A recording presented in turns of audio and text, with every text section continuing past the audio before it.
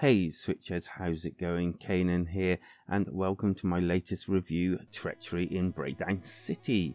And before we get into that, why not hit that like and subscribe button to keep up to date with all my latest content, and maybe if you want to go that a little bit further, hit that link down below and take yourself to our community Discord. Come for the streaming, stay for the chat. And with that, let us see what Treachery in Breakdown has in its corner. Gameplay.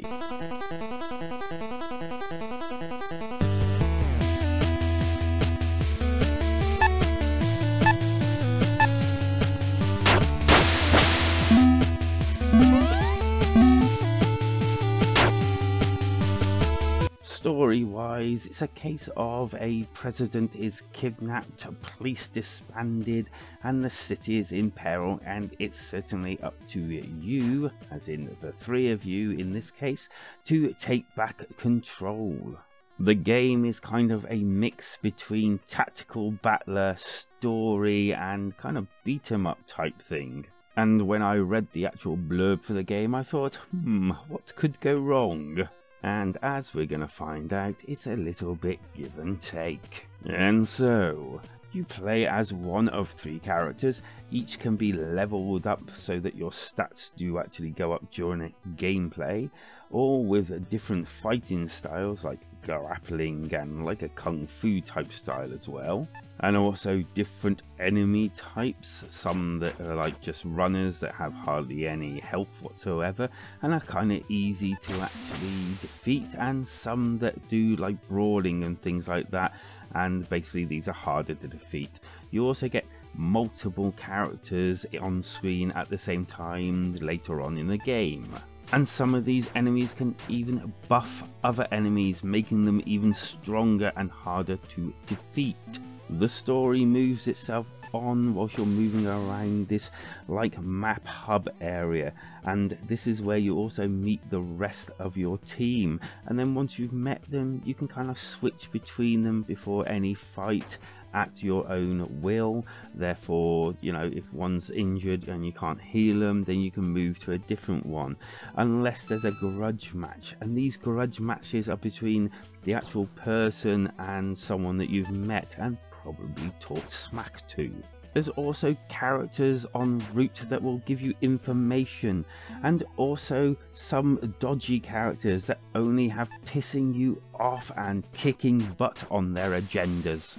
Now, it's not all doom and gloom. The actual map does have a few positives, like you can raid dumpsters for health pickups, and also items to help get rid of things that have been put on you, like blindness and all. Not quite sure I'd use any eye wash that I find in a dumpster, I'll put it that way. And then there's the kind of greasy spoon van, where you can save your position, and it also puts you to full health. Woohoo! But not everyone wants to just chat, some people want to fight too. And when this happens, well, you get put into one of those 2D, 3D thingy-majig arenas, and it's time to duke it out. Now, here I'm going to give kind of like basics, as I will say the fighting can get deep-ish, as in there's quite a bit to do, and I want to avoid any war and peace epics here. And so, you get different fighting styles. Each style kind of works a little bit different towards other types, and you can even recall or learn different attacks as you go on through the game. The fighting kind of looks and starts real time like any other fighter. You can use the A button to punch, and yeah, that'll get you so far. But get close to an enemy, wait until it goes red and press X.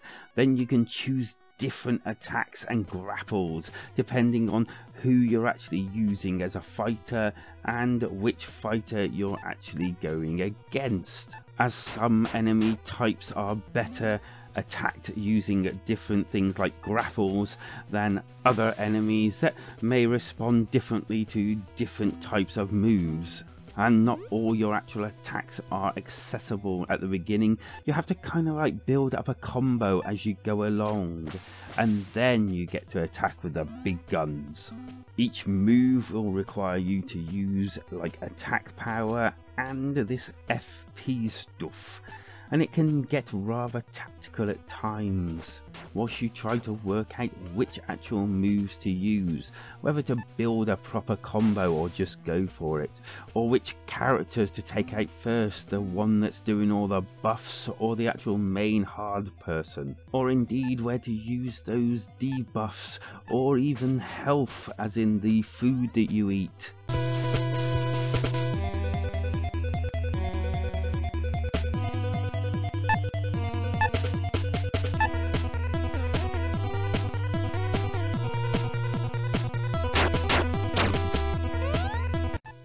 And quite often enough, but not always, after your turn, it's then the enemy's turn. And then again, it's up to you to decide whether to block, counter, or just to like stand there and try to look hard.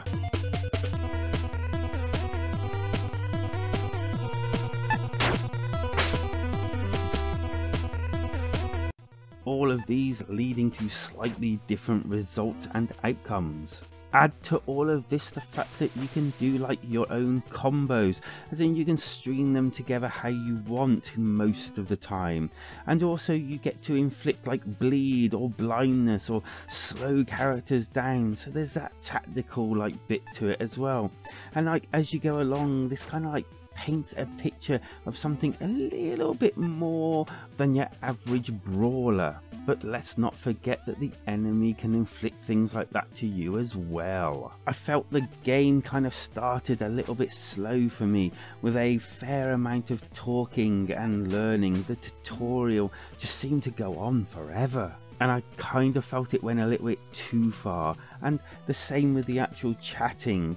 It's all like, it does have funny bits and everything, sometimes they miss, and also sometimes it's just drones on. It's like, come on, let's get on with it. And I definitely have the feeling that certain people probably won't appreciate the slowness of the game, and also the fact that, I don't know, if you've come in for like a Streets of Rage type game, then well, possibly this won't be for you. But I think if you keep that in mind, there is a pretty competent tactical brawler in here with a kind of decent fighting style that feels different enough to call it kind of fresh, and a story that's okay enough to call okay.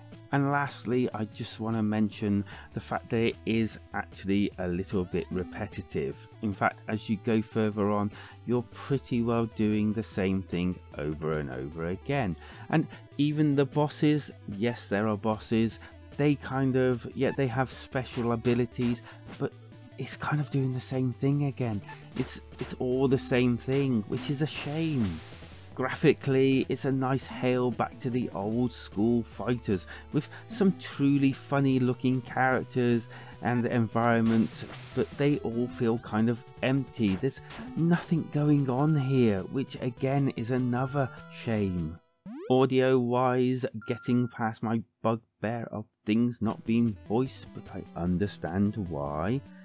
This kind of like is again old school, and I can accept it, but I really would have liked something a bit different to be done. The only highlight here is maybe the music. It's a nice throwback, and yeah, it feels pretty good as you play. The good, it has a nice idea and nice combat style. The bad, the sound as general, I would have liked a bit more from it, I guess.